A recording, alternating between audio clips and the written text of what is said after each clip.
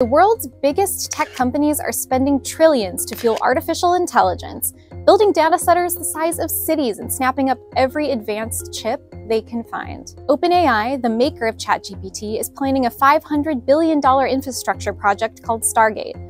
Meta's Mark Zuckerberg is pouring hundreds of billions into new data hubs. Nvidia, the chip giant at the center of it all, is even financing its own customers, helping them buy more of its hardware. Even AI's biggest believers admit that things are getting frothy.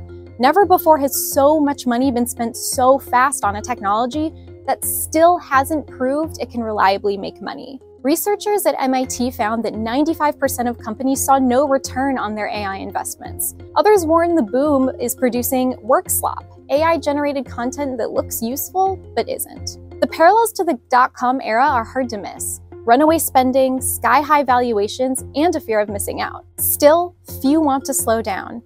As Sam Altman put it, yes, we might be in a bubble, but AI is still the most important thing to happen in a very long time.